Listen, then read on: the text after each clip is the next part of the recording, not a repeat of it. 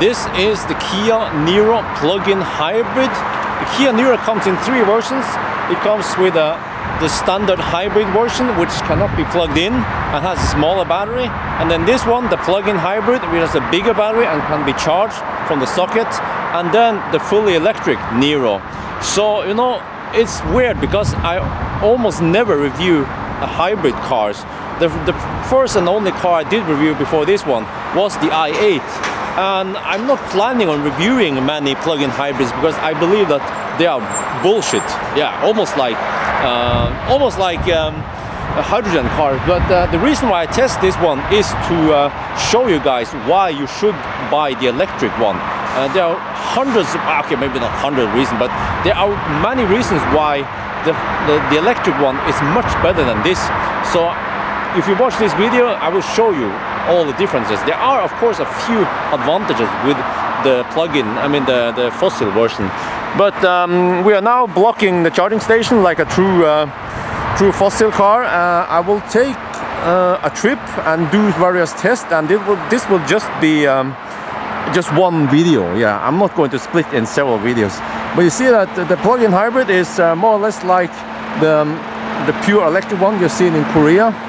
There are a little bit of differences. For instance, in the front here, the light here is a bit different. The styling here, yeah. So I'm not sure which one you prefer, but I prefer the electric one, of course. But all right, and then in the back, let me just show you in the back. Well, okay, you have the fuel lid there, and then this one is for charging. It seems like it only has 3.7 kilowatt onboard charger. So it just says plug in the back there. That's it. Yeah, all right. So let's get cracking then. Oh, it was unlocked, of course. Yeah. Now you have to unlock. And then you see here, by the way, this is pretty standard. It looks just like the electric version, but that's where it ends. Okay, this one is also just like electric, but for some reason, I don't know why, I asked Kia. The back here has no power outlet, no shuko for some reason. And let me just try to sit in the back, get an impression of how it is. All right. It feels more or less like the electric version. I also feel like the seating height, it's like the electric one. Yeah, this is also the same, very much alike. You see, we have plenty of leg room here, but it seems like the seat, yeah, you know what, there is like a bigger gap here under the seat, so you can poke your legs there to stretch your legs on long trip. I bet the battery eats up some space. Although you still have heated seats for the back here. Of course, in the electric version, there is this. Do you see this room here? I can put my fist in here. This room has batteries in. There's probably some modules are poking up here. So of course, in the fossil car, you don't have that. The battery is in the trunk. I will show you soon. Let me just poke under here. Okay, it has like flat-ish floor. Let me check something. Yeah, it's like 16.5 centimeters. So that's only half a centimeter taller than the fully electric. The fully electric has 16 centimeters. How the heck is that possible? Huh. Let me look under here. Okay. So it has some kind of just some plastic piece here, and then you have the exhaust under there. All right. And this is a trunk. It looks just like the electric one, except for a few details. This hump seems to also be the same, if I remember correctly. Yes, the Kona had a smaller hump, but you see here, the securing hooks are mounted on this plate here, and then you can remove this cover. Let me take it off. Now, okay, see, you can completely take off this cover. So that's a bit weird. So you secure the cargo on this one, And here, now there's a difference here, because we have this battery pack. It's 8.9 kilowatt hour lithium polymer battery in here, and this part here is like some of the safety stuff, right? And I tried to remove it, but it doesn't seem like it can be removed. So you see here, there's something holding it there. So that's actually a big disappointment. That basically means that the space under the trunk in the plug-in hybrid cannot be utilized. It has, oh, you know what is this? Is that cooling? Is that active cooling? Huh. Yeah, but in the electric version, remember I opened this one and there was like a little bit you could take out, and then if you unscrew some stuff, you can even take out more. And there's like an option where you can buy this, I guess, this extra kit from the factory, and then you get more space in the trunk, because most EVs, you know, they have this nice space here under the trunk, just like the Leaf and Ampere E. Yeah, but here it's like this. And then inside the car here, it's much like the electric one. You see they have the same air vents. All right, let's fire up the car. Okay, confirm. Yeah, same startup sound. The instrument cluster is slightly different. In the electric version, you will see the speed here in digitally. Now it's just an analog gauge, which is crap. And this one, it just shows you charge and power output. So basically, like 70% of the instrument cluster is being used by something that doesn't give you that much information. Yeah, you only have this tiny screen here in the middle here that can display various things. For instance, you know, energy flow, lane keep assist, and then you can change some settings here. Actually, there was one. What was it again? Yeah, there's no actually lights. There is no ambient light here either. So it's like, I feel like I'm getting now a stripped down, like a one trim lower car. But this is the highest trim in the fossil car. But you, for instance, you don't get LFA here. You only get this one, which is LCAS. LCAS does a pretty poor job of keeping the lane. You see that over there, it kind of appears there. LFA is much better than LCAS. And also see here, you have this gear selector, right? Looks like really old-fashioned. At least in electric, you have that knob you can turn around. And also, you see how little space you have for putting your stuff here. This is also a bit weird. Like, why this one is, you know, further in front, but here they made a pretty big wall for some reason. What if the passenger wants to put something here? They should have at least made it symmetric. And here you're just, okay, you have the wireless charging here for the phone. I'll just show you here. This is a Samsung S7, so it's not that big. It will fit there, but there is not much space for a bigger phone. So I'm not sure if you can charge this now. You can't charge in that direction, so you have to charge it like this. So this one seems to have the same limitation as Kona, limit on how big the phone can be. And here, by the way, the advantage is though that you have two 12-watt outlets. Yeah, the electric one only has one power outlet. But remember, electric one has a big like console here, wide open space. Here you don't have that. And also the cup holder here is, oh man, sorry for all that crap. I have all the video equipment with me. Just show you here, you just have this very simple standard cup holder. Very little space. In the electric one you had much bigger room here. And also here, this one is the same as the electric. So, but I feel like you get less space here. Yeah, way less space, also less tech. If I show you here, you see that one there? This is a manual park brake. What? That is so old-fashioned, you know?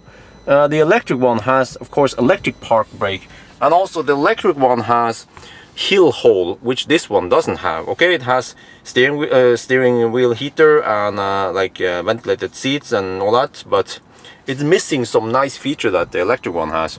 But all right, let's take it on the road then. All right, so I can choose between hybrid mode and electric mode. I guess electric mode is like the ninja mode. Yes. Let's go for the hybrid mode now. I need that extra electricity for testing noise. So I brought the sound meter. So immediately it feels similar to the electric version until you start driving. So right now the engine is not running. Let's try to hammer it. Let's see if I can trigger it to start. No, it didn't start either. And so now it's just using, I call it ninja mode, yeah, but you know what I mean. So it's in pure electric mode. There's also vest sound, just like I have like very little regen here. But actually, you know what? I can see on the charge, like the left gauge that which shows you regen or power output, that you get very little regen if you let off the pedal, which I don't like. I don't like that behavior, but it's just set to be like that. But if you brake, you activate more regen, like on e-Golf and Zoe. So at least, all right, it has stronger regen. I mean, for efficiency, it's there, but for convenience, I wish the regen was stronger. But I think they don't want to scare off people. People buy these hybrids. They want a fossil car with some hybrid, with some electric capabilities. So if it works more or less like the electric, maybe they don't like it. But all right, so now we are on the motorway, and one thing I noticed is that when you hammer it, almost nothing happens. Like, the electric one has 204 horsepower and 395 Newton meter of torque. This one has, okay, I didn't check the specs again, so I'll just put it on the screen here, but it has less power and you can feel it. So let's hammer it.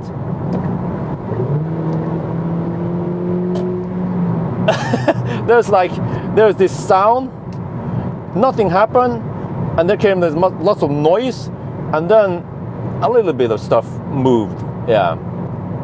So I'm not sure how. I mean, I get the impression that they didn't make this like sporty enough. So in the i3, in the i8 I tested, then the electric motor and the fossil engine work together. So when you hammer it, they work together, and you had pretty decent power output. You know, this one doesn't seem like it, and there is no sport mode or eco mode. There's just one mode here. I haven't found it. Maybe it's hidden somewhere, but there's no button for different drive modes, because in the i8, when you put the car in sport mode, it will actively charge the tiny battery, the 7.1 kilowatt hour battery.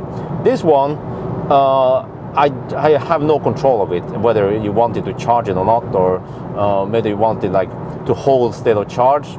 I haven't found it. I guess it's just, it will just do whatever it needs to do. So, but yeah, when you hammer it, almost nothing happens.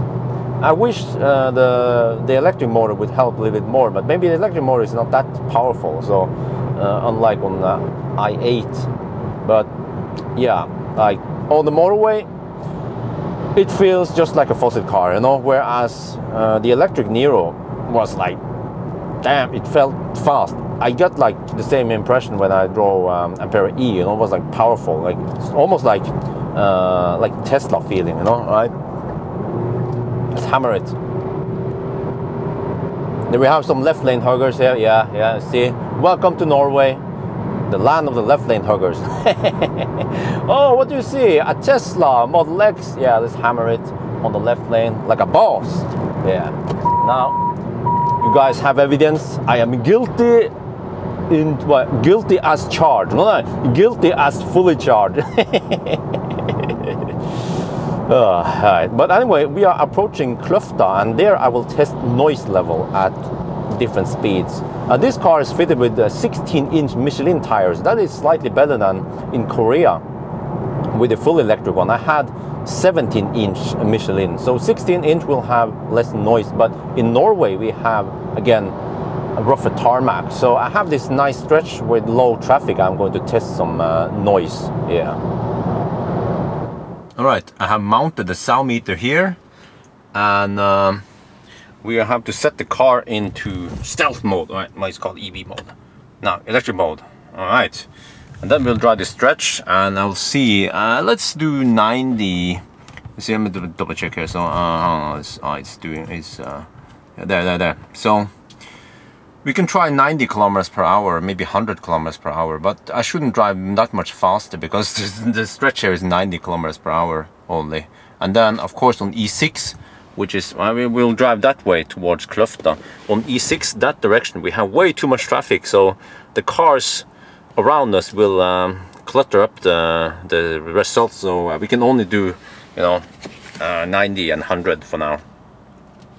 So one thing I don't like is that when you put the car in drive and you start driving even in electric mode, there is, okay, well, you have creep. Of course, I'm not too fond of that, but you can't stop. I mean, you can't turn it off. Creep is that when you let off the pedal, like here, it will start moving. But when you're on pure electric, electric motor has instant torque, but they mimic fossil cars. And when I hammer it, well, okay, and then the fossil started. All right, hey, I thought you were supposed to be in EV mode here. What the heck? Okay, right, it stopped. Good. All right, 90 kilometers per hour test.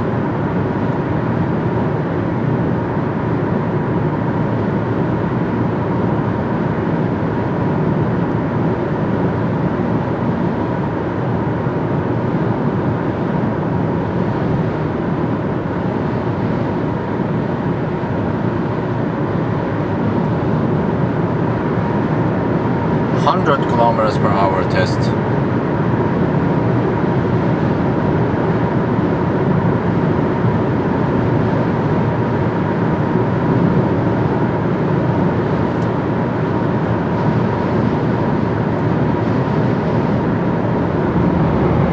You know what? Let's include 120 kilometers per hour. Yes, on Norwegian rough tarmac. Yes. Let's see. The sound meter is over there. I'm gonna shut up now. Let me see me zoom in a bit.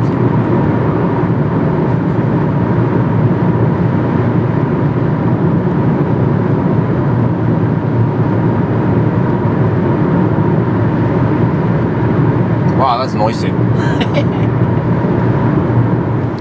We are now at the supercharger in Nebbenes, and just to show you guys here, this is just a Thursday, and we have, how many cars is this? 1, 2, 3, 4, 5, 6, 7, 8, 9, 10, 11. 11 cars charging here. But I'm juicing up on AC. And just for fun, I want to see how far you can drive on pure electric mode. Yeah, the ninja mode. So you see, this cable that comes with the car is just tiny, it's so thin. It's what, maximum 20 amp. So again, no, I bet that this car has only 3.7 kilowatt onboard charger. 7.4 kilowatt would be better, because now it would take like over 2 hours to fully charge it if it's empty. It would almost be faster to just drive it, because it seems like when you drive it, it will also charge up the battery. But all right, so I will do the 90 kilometers per hour speed test. This is my standard test I do, because it, again, many people are like, why not 120? Well, 90 seems to be very, like, it seems to mimic the typical driving conditions in a mix of highway and city. So that's why I do the 91. It would try to match the VLTP range pretty good in sometimes. So noisy, should have been a Tesla Semi. So yeah, we have to wait half an hour, but let's go to the restaurant and get some waffles or something. Well, you know what? No, don't want to go to Nebbenes. Nebbenes is overpriced. Not that great food. It's very expensive in Nebbenes. You get like, you buy one sandwich and you pay 70 NOK, which is almost 10 euros. If you go over there to Shell, you can buy 3 sandwiches for only 45 NOK. Way better deal. So let's just leave the car here. Let's double check again. How far are we now? Maybe it gave me a wrong estimate. Because of course, I mean, the car was power on. Oh, it still says that. Ah, shit. Do we have to wait 35 minutes? Really? Really? Okay, we are back after a bathroom break. Where's a type 2 discharge? But look here, 97%. Oh yes, almost done. And this is the food I was talking about, okay? I went for the box with 2. So the box with 2, well, actually it's not sandwich. Technically sandwich is a double one, right? So you can say that this is a single-faced sandwich. But these 2 cost only 29 NOK. Yeah, and then if you go for the 3 one, it's 49 NOK. So this is good stuff. And the only downside is that there's so much wrapping around this. Yeah, they could do it in a better way. Let's have this one.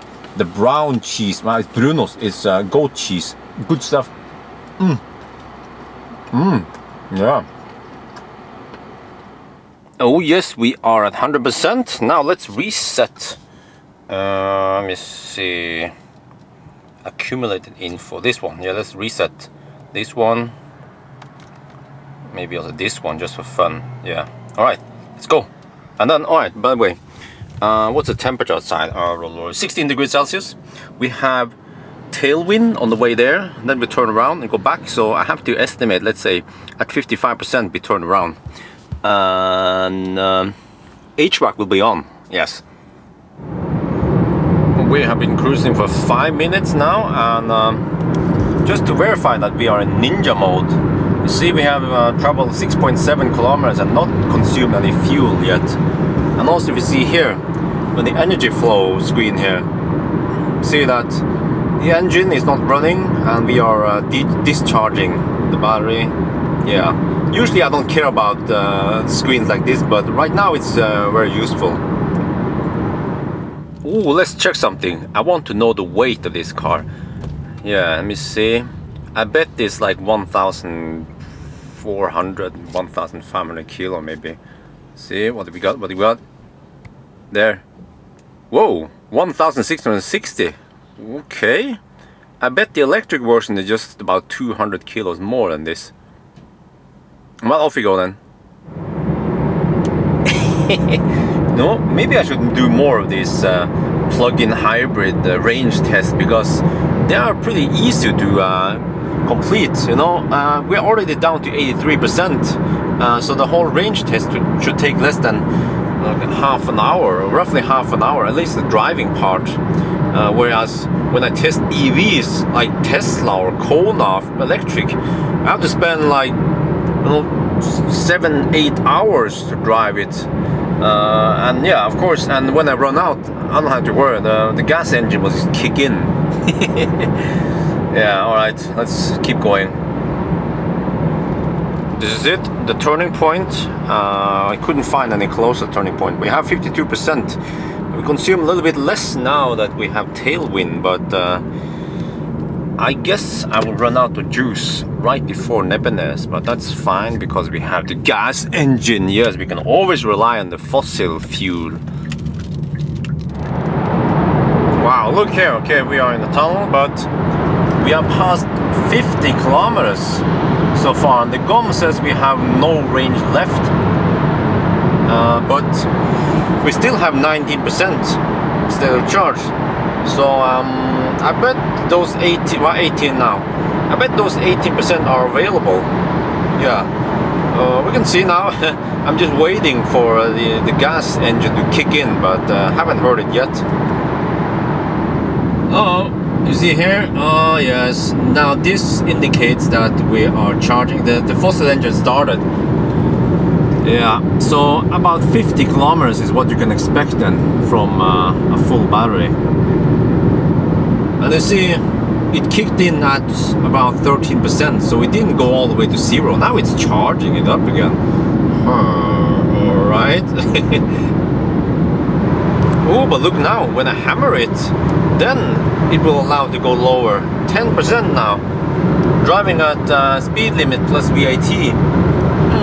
Interesting. We are back in Oslo, and you see, now we're going to do the banana test. This is what I brought this car for, because I wanted to know how big the trunk space was. But then I just found out that we have less space under the trunk. So, you know, I guess we have to add at least 2 or maybe 3 banana boxes once we try on the electric version. But alright, let's see then what numbers we get. So the first test is to see how many boxes we get in the trunk without folding the seats, but with taking out that room and with opening up the room under the trunk. And you know what? This one, which is the plug-in hybrid, can take 6 boxes. Wow! So i3 can only take 4 boxes. The old Nissan could take 5 boxes, and then Ioniq and Kia Soul can take 6. So this one can also take 6. 1, 2, 3, 4, 5, 6. Yeah, so I don't know how many extra boxes we can get in here with the electric one, but maybe even 8. So we have to find out one day in winter. Okay, it took a while, but let's see earlier results. So the smallest one was BMW i3 with 14 boxes, and then Ioniq 16, and then the old Leaf 18. We have to test the new Leaf, and then Kia Soul 21. So how much can we swallow here? Well, let's start counting. I tried my best to fit them in here. Right, 1, 2, 3, 4, 5, 6, 7, 8. Pull some of that. 9, 10, 11, 12, 13, 14, 15. Let's check the front then. So let's see, there were 15, 16, 17, 18, 19, 20. Oh, you see, I had to take out the headrest, yeah, because these ones, they are like this, whereas on Kona they are smaller. The Kona has this design on all 3 of them.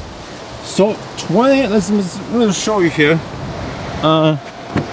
You see, I put some of them in there, and you can still sit in the front here. I didn't squeeze it all the way so you can't fit passengers in here. So yes, 20 then. Then the question is, how many more could we have fitted in here in the electric version?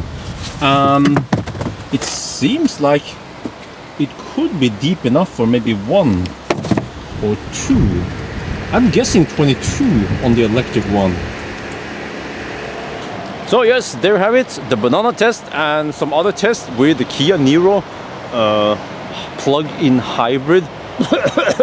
Okay, I'm not too fond of the plug-in hybrid. It's like it's like a compromise between like gasoline and electric. Like the electric range kind of sucks, 50 kilometers. That's 1/10 of the fully electric one, and then you waste some space here. So I mean, if you want to go electric, then just go pure electric, and if you can't go electric, then just stay with fossil for a while. Wait until or try to get one of these. Yeah, this one is very expensive. It seems to be, well, we don't know the price for the pure EV yet, but it could seem like the plug-in hybrid will be more expensive than the full electric, or about the same price. So if the price is the same, then it depends on how fast Kia can deliver the car.